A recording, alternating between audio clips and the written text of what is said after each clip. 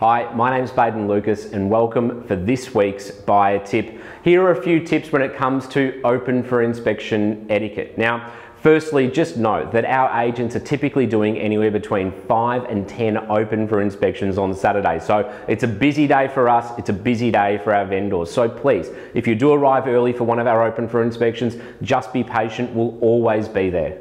The second tip is be prepared to provide your contact information. First name, last name, phone number, and email address. A lot of people ask, why do we have to give our email address? And the simple answer is this. You must provide your email address so we can send you a copy of the Section 32. It just helps us save that question afterwards, that if you want a copy of the contract or a Section 32, we've got that email, and with the click of a button, we can have it in your inbox even before you leave the open for inspection.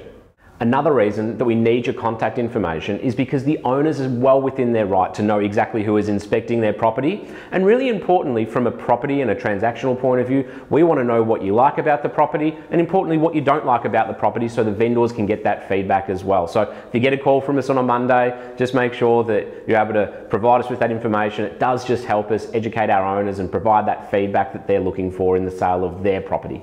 If you've decided a property isn't for you, respectfully, please leave your comments to yourself. Don't share them loudly with other people at the open for inspection. Just be respectful and remember that other people are on their property journey also, and they actually might be quite interested in the property. So walking around by saying things like, oh, gee, this is too small or this is too expensive, those sorts of comments don't actually help you in the property purchase, and they certainly don't help anyone else as well. If you do think a property is a little bit too expensive, or you think that the agent or the owner is wanting too much, that's really great feedback. Give that feedback to an agent and say, hey, instead of that's too expensive, why not frame it like this?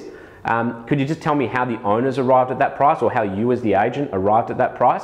And we as agents actually will be able to give you that insight and to explain why we've priced it a property. Whether you agree or not at the end of the day is entirely up to you, but that sort of feedback does help when we're actually getting the question, how did you arrive at that price?